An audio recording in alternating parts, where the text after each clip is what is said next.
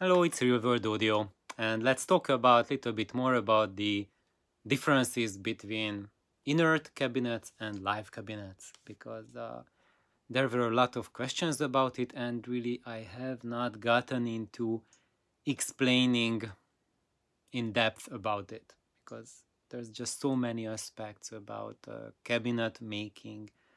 And Ed Mato, he had a few questions. One of them is there any proof that these live cabinets sound any good? And in response to that, just uploaded that video with my speakers playing some music which I recorded a year ago, and it was just unlisted on my channel, and I just realized that I have something there that it wasn't published yet, it just got stuck, not anymore. But that was about a snapshot from a year ago, and that kind of gives an idea how music sounds through live cabinets, because even through YouTube, even through low quality encoding, you still do get an idea what it sounds like. And just as for example, if you use your cell phone to record people talking and to record the stereo system, the two will sound very different. Even if you have a very good stereo system, anyone can tell that what that little MP3, what that cell phone snippet is. Was it a live person who was recorded, or was it recorded music being recorded? And what he noticed, and what I think about these things, that when I record my live cabinets with a cell phone or with other recording gear, it sounds pretty much like live music. So it's like from the recording, it's almost impossible to tell if whether it was a live sitar playing, or did I record a stereo playing back, or was it a live piano playing or not. And when I listen to like a perfectly made inert cabinets and people put the sound snippets on them, first second on, it's very easy to tell that it's a stereo system being recorded. And if there's a question, they're not telling you what are we hearing. With 99% certainty, I can tell that it was a recording that was recorded.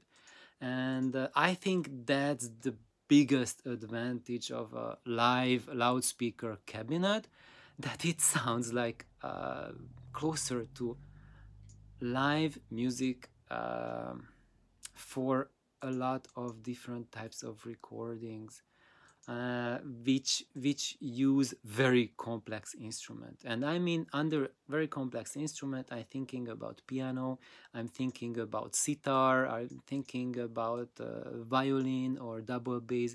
So these instruments are complex because they have wooden tone and an omnidirectional radiation pattern, plus the strings to them, which have more of a directivity to them, and they have very different modes of wave propagation for the strings and for the body. And if you compare it against like, let's say, a saxophone or a trumpet, which is really a direct radiator, full-on metallic instrument, and there to recreate the sound of those two instruments requires a very different approach to do it with perfection, compared to reproducing a violin to make it sound as close to the real instrument as possible. And of course, I received a lot of comments and on the fact that if you have a cabinet and you turn it into a live cabinet, then it adds a lot of coloration to the sound. And that's perfectly true. You cannot turn an inert cabinet into a live cabinet by making it livelier. That's just messed up on every level. We cannot do that. So that's 5 for Ed. He also asked another question that Real World Audio, I listened to it with earphones and it sounds great. However, compared to what? Hope I'm not being rude, but extraordinary claims require extraordinary evidence, as Carl Sagan said. And Ed, I don't think that didn't think for a second that you were being rude. Your comments were totally valid, and thank you for asking them, or commenting. And you are absolutely right to be curious about it. And for a live cabinet, the way, I mean, the mode of operation is so vastly different from an inert cabinet that the design principle to create a live cabinet is fundamentally different from an inert cabinet. So, and that's why, compared to what, so I cannot compare my live cabinet and cannot build the same version of it in an inert cabinet, because the two are going to be absolutely different in every aspect. And why is that? That's because for a live cabinet, what it does, that it omnidirectionally propagates sound.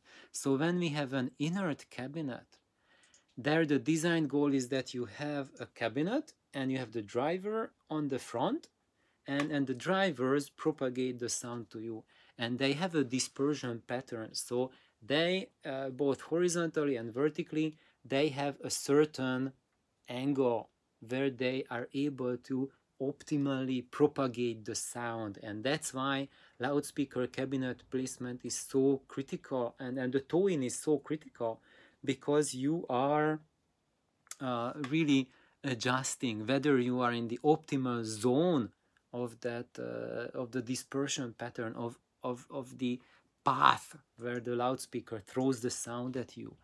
And for a live cabinet, what happens is that the drivers do the same thing that's in the front of the cabinet. They have their own dispersion pattern. But in addition to that, the cabinet omnidirectionally, every direction where you have those thin and supple surfaces, they radiate sound. And if it's a poorly made, a bad design of a live cabinet, which I don't consider a good live cabinet, or it is not, or it's not a high fidelity loudspeaker cabinet, then you have a lot of coloration, and it's absolutely messed up, because it has such a strong personality to it that no matter what music listen to it, it always comes out with the same colors. And that might not be a bad thing if you like those specific colorations you are getting, then it's lovely and perfect. But if you want something to be like maybe perfectly flat or neutral, or you don't want to hear the same sauce added no matter what music you listen to, then that becomes a big no-no for you. And we consider that not high fidelity, because it's changing the EQ, is changing the sound to such a degree that it's quite different than what was recorded. And when we have a properly designed live cabinet, this is not happening, because into the design we take into account that range of frequency where the cabinet is radiating. So a properly built live cabinet does not have peaks in certain narrow bands. A well-designed live cabinet has a very wide band where it transmits energy to the air, which extends over several octaves.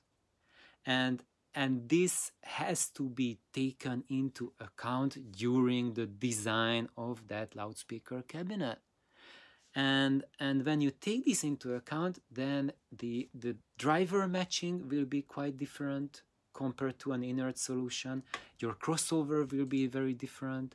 And also, there's a third thing that's going to be very different between an inert cabinet and a live cabinet, and that's the weight and size. Because for an inert cabinet, the thin cabinet wall needs to be increased to a very thick cabinet wall.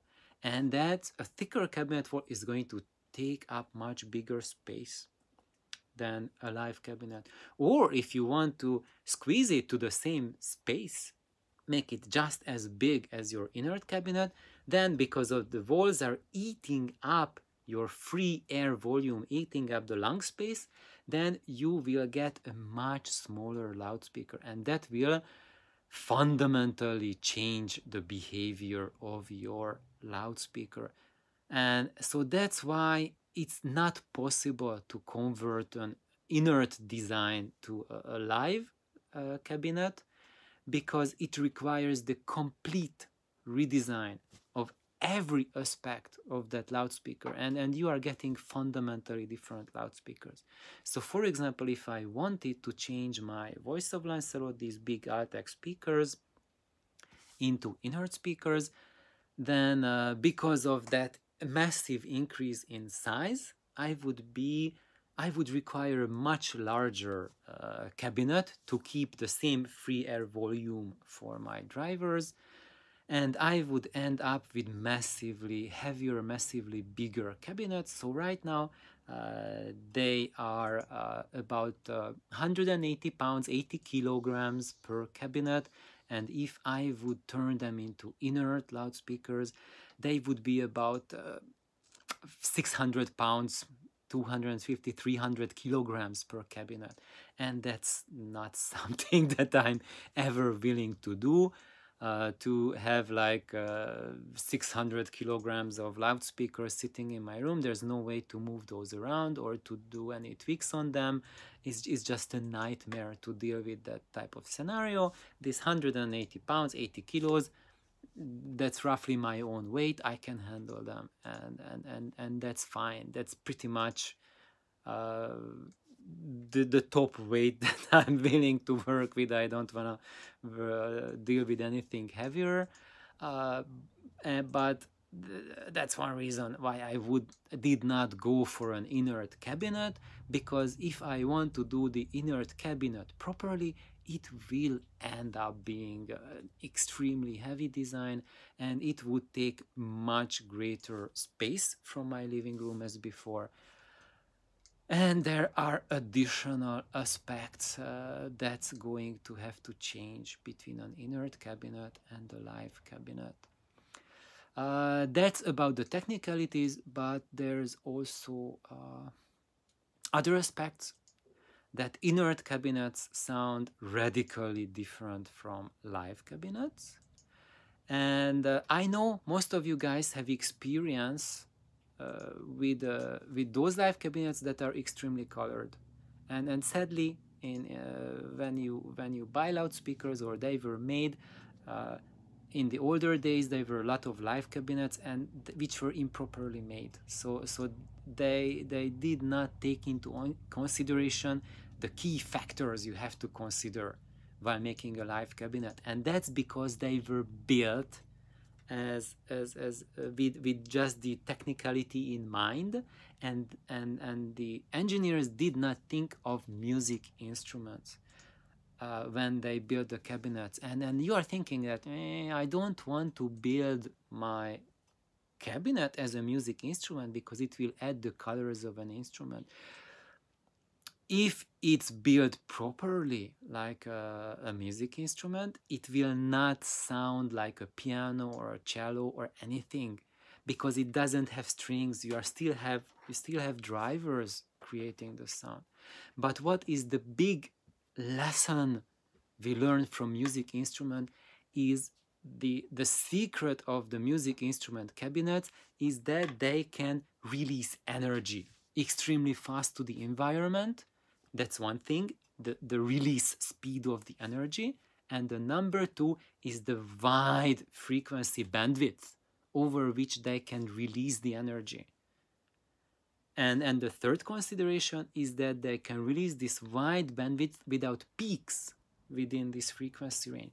So that's why it is of utmost importance to look at music instruments, because music instruments naturally had to develop to have the highest efficiency of vibration transfer to the air, because when you look at, for example, the development of piano, the pianos developed by creating louder and louder sounds. So the earliest piano and cembalo, clavichord, whatnots, they were much more quieter, like a couple hundred years ago at their inception than they are now. And that was one technology that they perfected.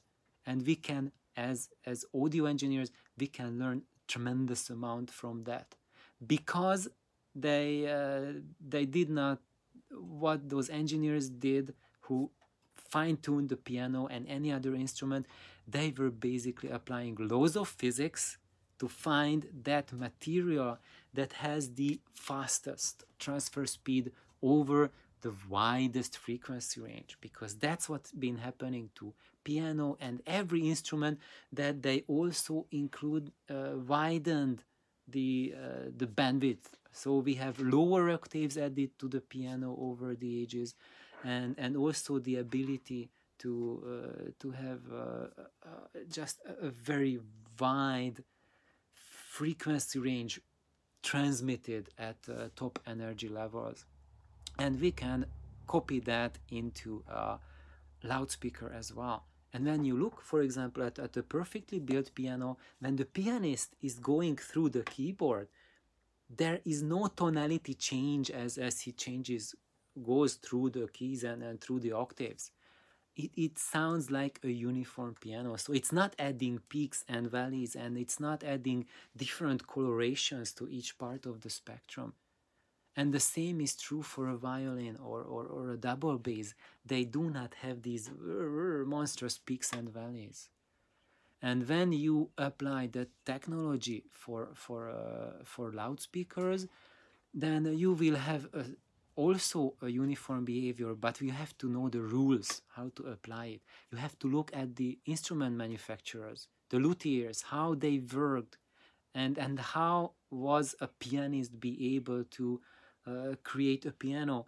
Or when you look at the violin and the double bass, what's the difference between them? And I'm going to go into this in great detail over in the future. So right now, that's it. And thank you everyone for watching. Thank you Edmato for asking these very important questions. And please like, subscribe if you are watching, and have an awesome day. Bye bye.